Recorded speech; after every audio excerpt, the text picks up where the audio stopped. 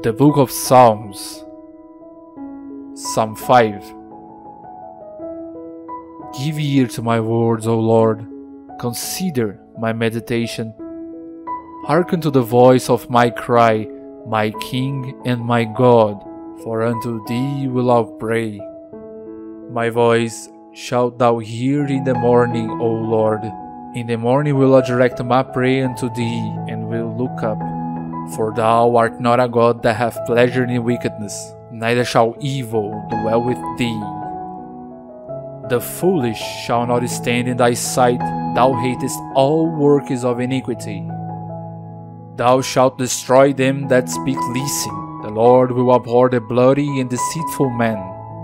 But as for me, I will come into thy house in the multitude of thy mercy, and in thy fear will I worship toward thy holy temple.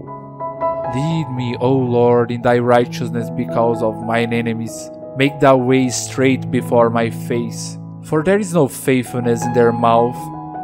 Their inward part is very wickedness. Their throat is an open sepulchre. They flatter with their tongue. Destroy thou them, O God. Let them fall by their own counsels. Cast them out in the multitude of their transgressions, for they have rebelled against thee. But let all those that put their trust in thee rejoice. Let them ever shout for joy, because thou defendest them. Let them also that love thy name be joyful in thee. For thou, Lord, wilt bless the righteous. With favor wilt thou compass him as with a shield.